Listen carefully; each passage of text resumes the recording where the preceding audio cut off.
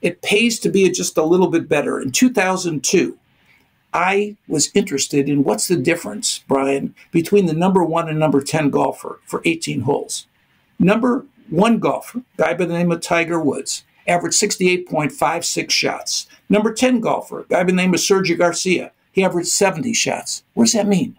It means that Tiger Woods would beat Sergio Garcia by an average of 1.5 shots when they played 18 holes. Why is that important? Tiger Woods made $6.9 million that year. Sergio Garcia, $2.2 million. Neither won a bad payday.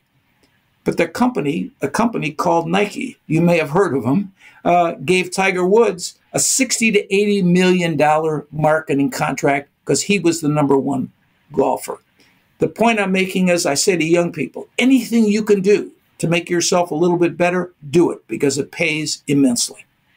Those are my thoughts.